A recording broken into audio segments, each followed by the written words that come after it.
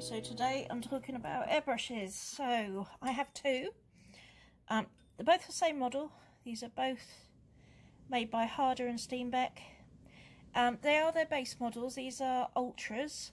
However, what I've done is just to do a little upgrade on them. I changed the solid air caps which come with them to a two-part one, which is from another airbrush in their range that happens to fits these really well.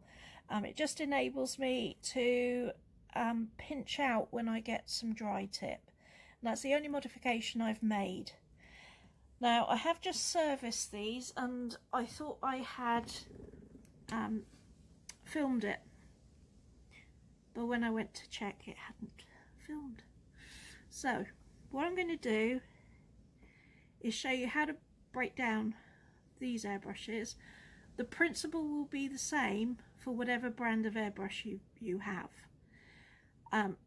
Now these airbrushes, I work in a workshop, and these airbrushes are used when I'm doing backgrounds on paintings, on canvas, and also for some of the wood art that I do, and they're also used by Andy sometimes for doing a bit of airbrushing, applying stains.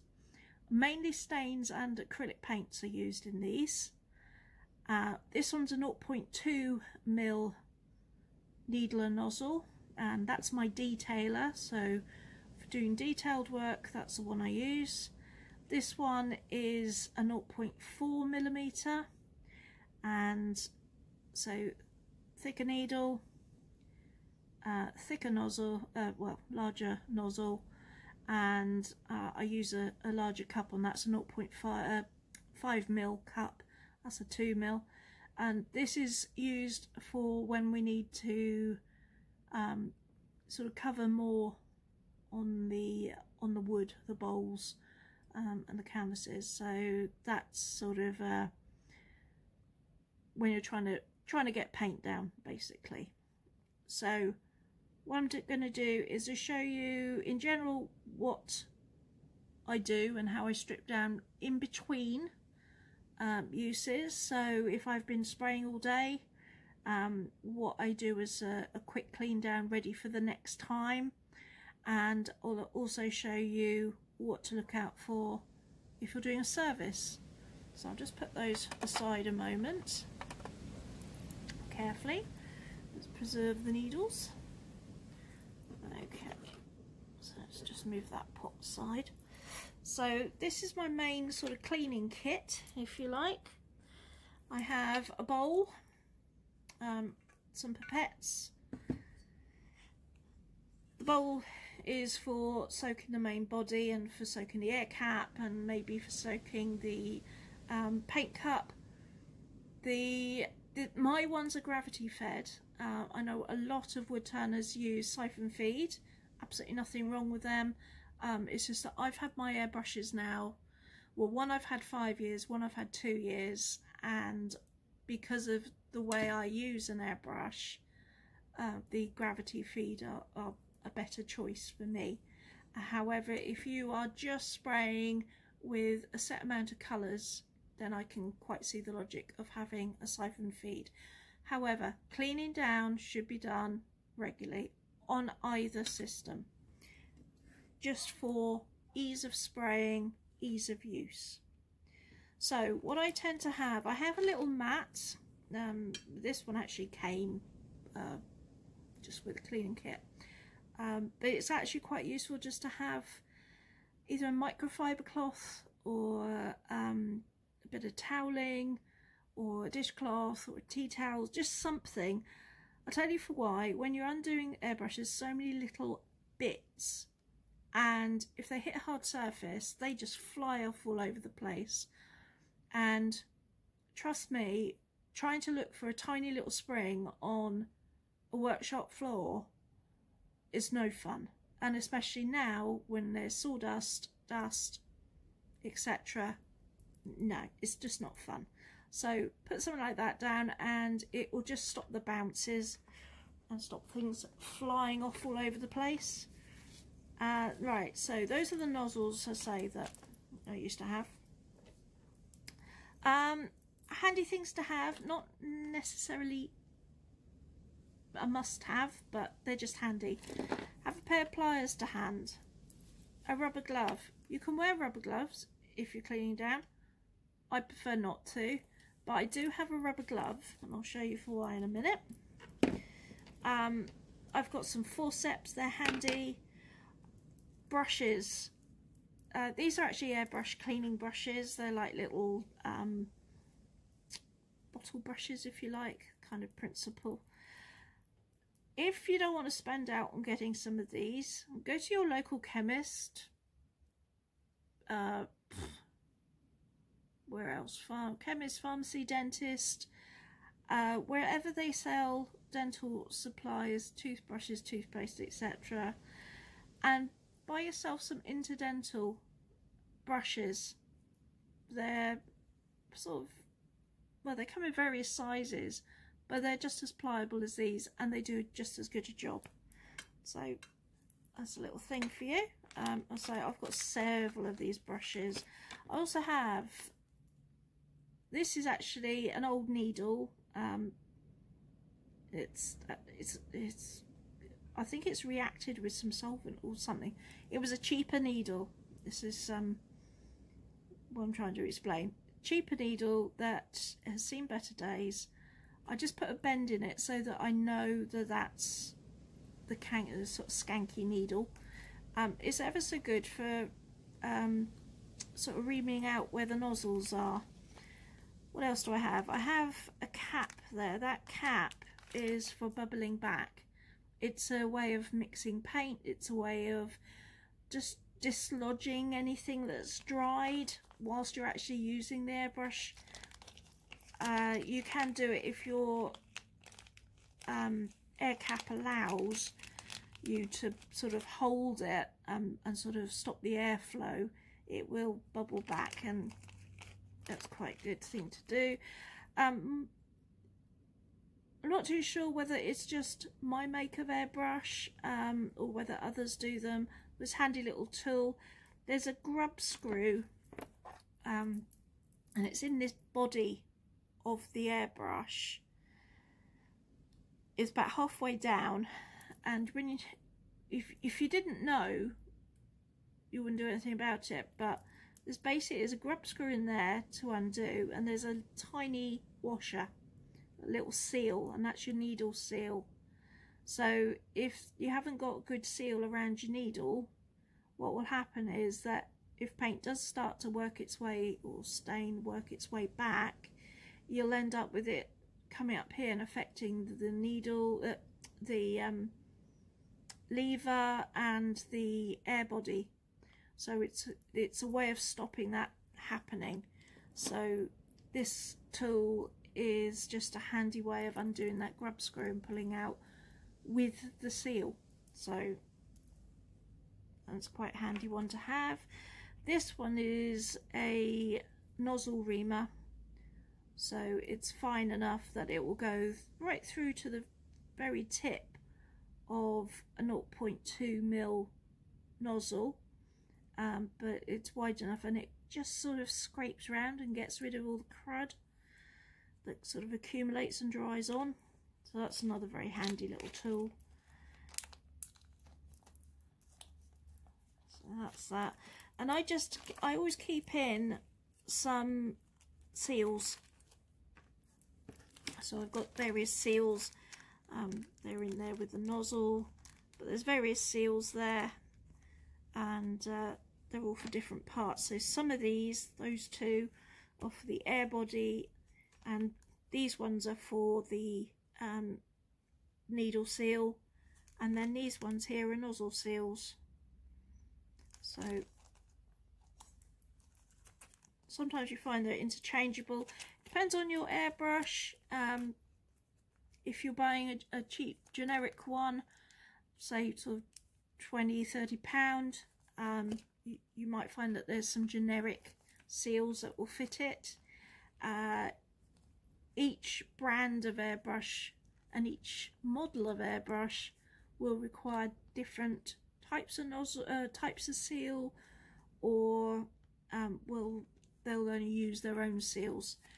You have to be careful with the solvents that you use, because not all seals are able to cope. So these black rubber ones wouldn't cope with a harsh solvent, so I wouldn't put a spirit, say a surgical spirit or rubbing spirit, near those. The PTFE ones are supposed to be more hardy against solvents, but I'd still err on the side of caution. You don't want to go too harsh. Other things that you can buy nozzles. I did actually change the nozzle on my 0.2 because I was experiencing some issues with, I wasn't getting consistent airflow.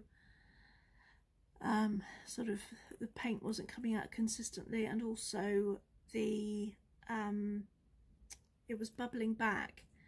Even though I've cleaned it and serviced it, it was still doing it, and the only thing left to do was then change the nozzle, so I've done that. So this is a brass nozzle, and but I'll show you it in the airbrush anyway. So the other thing you'll need is airbrush cleaner of some description. They're all much of a muchness really, and I say we put stains and acrylics, so this one's really good for acrylic paints. And then I use some surgical spirit as well, just a little bit. I only use this though on anything that hasn't got a seal on it. So if it has got a seal, I'll try and remove it, and I don't tend to use it so much on brass. That's all really. If your airbrush is plated, I'd be careful. Some airbrushes are plated. Some airbrushes are nickel. This one is nickel.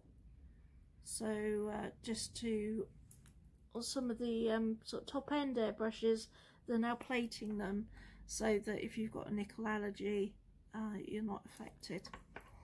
So you can see here where, let me just get those out actually. These are washers that I've changed already. So breaking down an airbrush. First things first, take your air cup, or if you're siphon fed, your bottle off. If you're siphon fed, you've probably got washers around the top nozzle of the bottle, so just be careful when again when applying any solvents. Next thing to do, take the body off, and then I take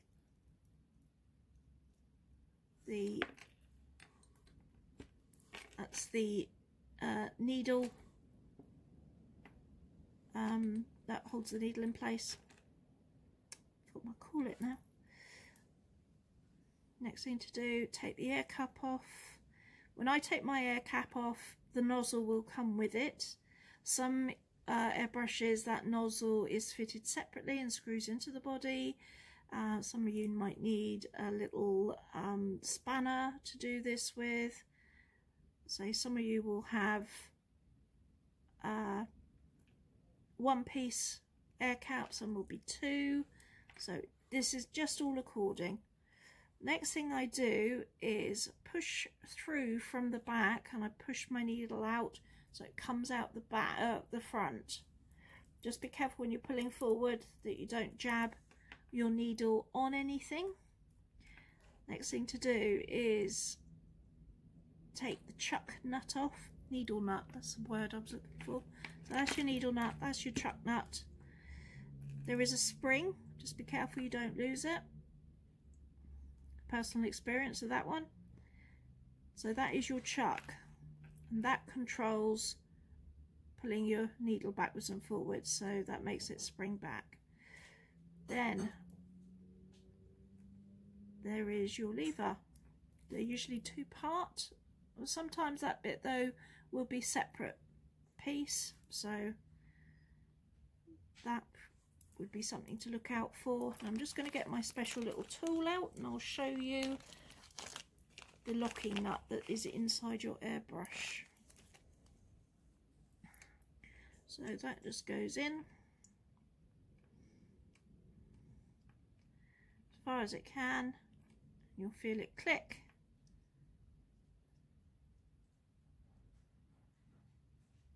And out it comes on the end of your little needle. And you'll see there's a seal, it's a PTFE seal, and there's your little brass unit. So that airbrush now is almost complete. So I'm just going to take off, that's the coupling to the quick release coupling. Now I think this one is a bit tight, so I'm just going to put a rubber glove around there, get my pliers, gently go round just to loosen that. Once it's loose, it will come off with your fingers. And this is your air body. You'll see at the top there's another little washer, PTFE washer, and this is the button that when you push down to get your air on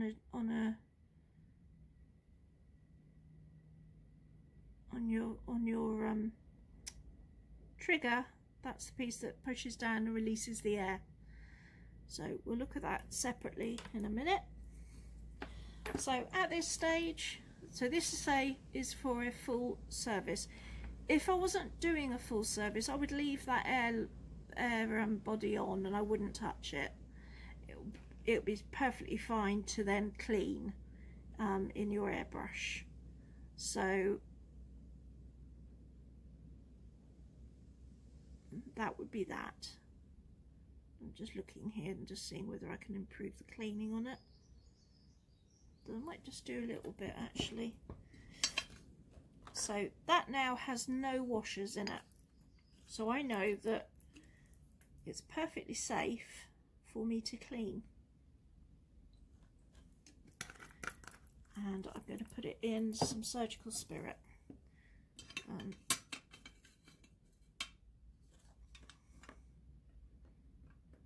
It's the only real bit that I think is actually quite deserving of some cleaning. So I'll just leave that in there for the minute. When you take your airbrush apart though, it's always worth just checking and making sure that everything is in good order. When you're cleaning a needle, I'll just show you, I would actually get some spirit just on the tissue, and I wipe it from back to front, just gently pulling it through. Whatever you do, don't go front to back. Point one, it's a bit dangerous. These are like mini javelins. You really don't want one going through your finger. That is sharp and you won't even notice that it's gone in. So back to front.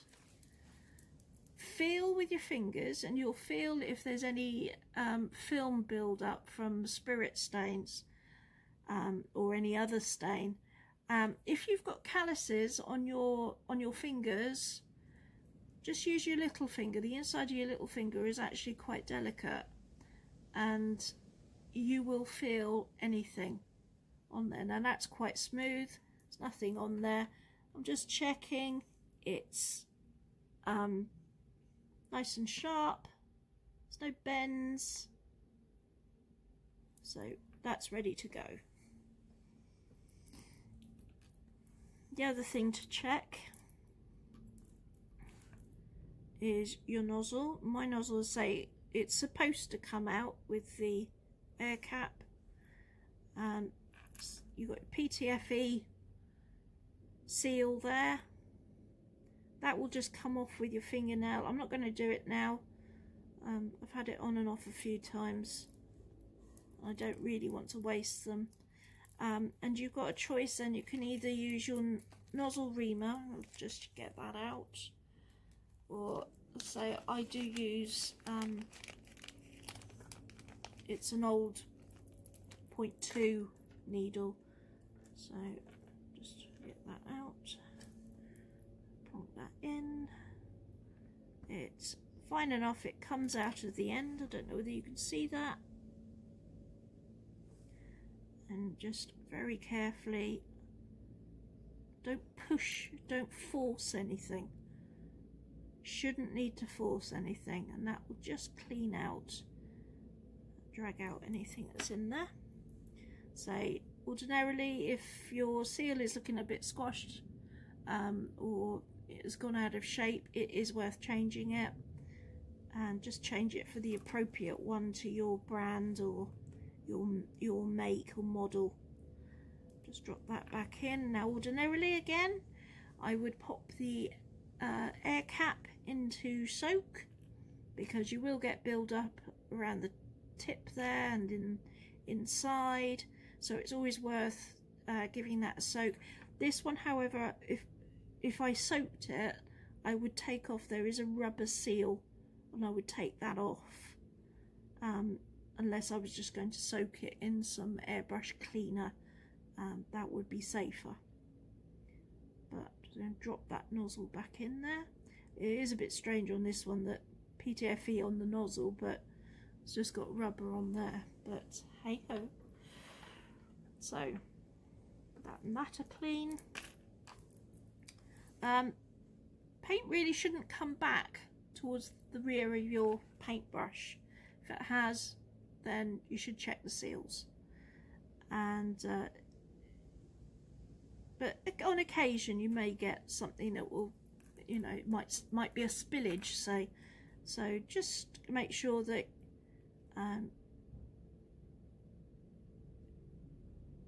your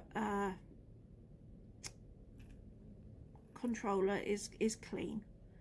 So your needle goes through that, so it does need to be clean. Things that should be fine are your needle nut. So that's all okay. That nut's okay.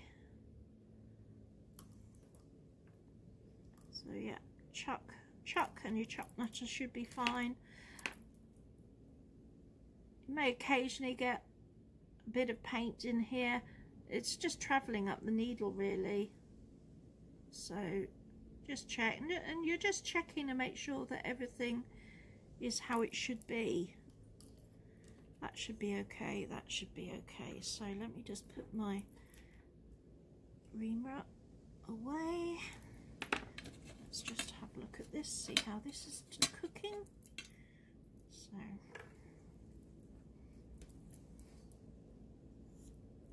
So you just use the brushes, just give it all a good clean through.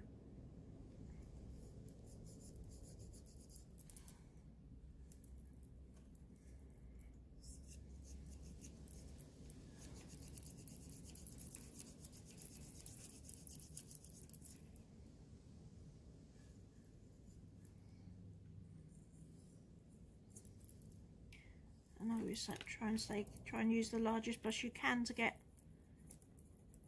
good clean.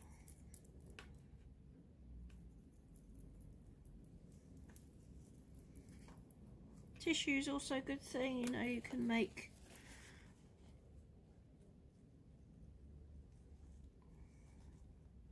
bung it in there with the brush.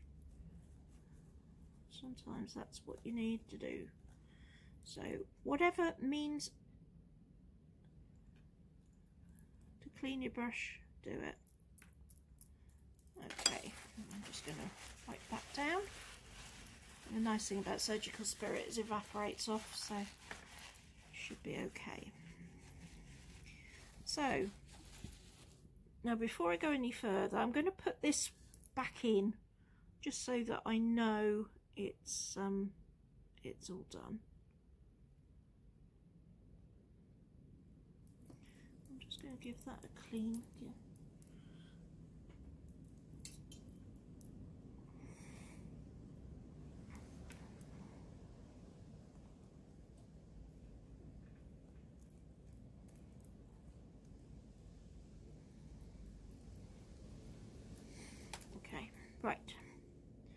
So thread that on there with the seal, pop that in there,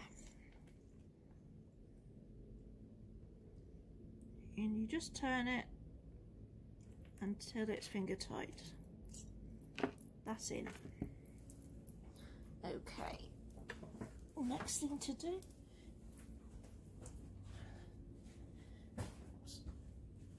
right, I was just checking to make sure you were still filming. Got caught out like that before. Right, so the next thing to do, we do actually want to just check this air body. So we've got a washer here, rubber washer, we've got a PTFE washer, and then in here at the bottom, I just want to see it there. Let's see. Okay, PTFE, and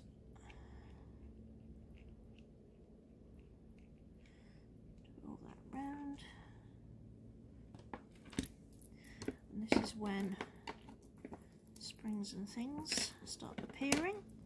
So there's another spring in here. Again, be careful. And then you want to just pop that out.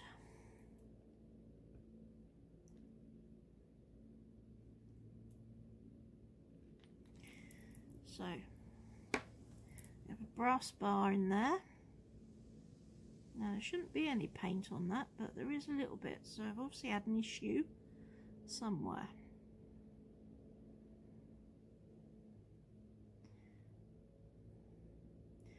I'm just checking, making sure that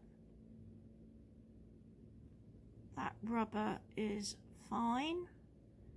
It's still movable, it's still malleable, so that's good. Now this is your basically your controller that controls your air when you push down. So there is PTFE seal there as well. I know that one's okay.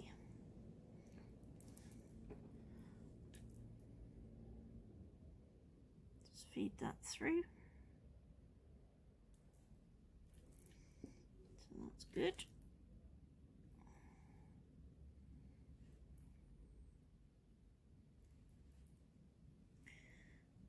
And there is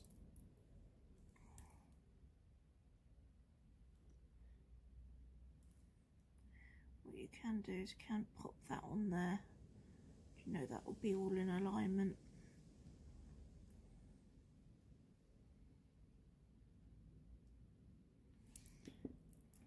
Just do it up.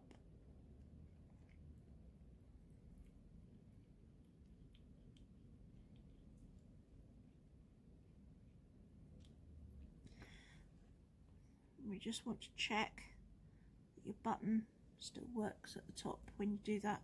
So that's when you do a full service, and if I say about every 18 months, unless you're a really hard user on your airbrush, you want to change those. So that can go back in. I'm just going to put my coupling back on.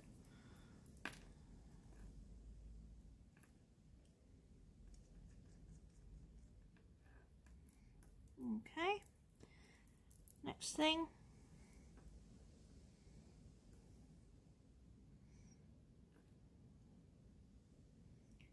The trigger, and that just sits on top of that button again. Okay, so just check and make sure everything's in place. Next thing to do, put the chuck back in. Make sure that everything is in alignment. You can look down where your trigger goes and you'll see everything click through. Make sure that your spring is attached. And then put your chuck nut back on. Make sure you don't cross thread. So there you go, and that should snap snap up, snap back. Oops. So next thing I put on then, nozzle, air cap, that screws back in. Now I put that back on before I do the needle, because now everything should be in alignment. So next thing is my needle. Just thread it through. There will be some resistance. There is new washer in there from earlier. So push it past the resistance until it comes through at the top. And you're literally pushing it until it registers. No more. And then you pop needle nut on, finger tight, and then your body. And then last thing I do is I just give it a quick rub over.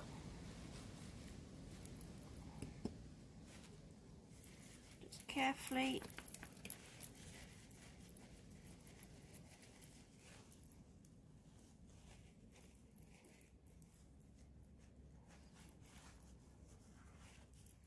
And that is how you take an airbrush apart, how you look at it all, how you clean it, and then you put it back together again. And that is all ready to go. So I hope that's been of use, and do leave any comments if you've got any questions. I'll try and get back to you. But that is how I deal with my airbrushes. So thank you very much for watching. Please like, subscribe, ding that bell, and we'll see you next time. But thank you for now.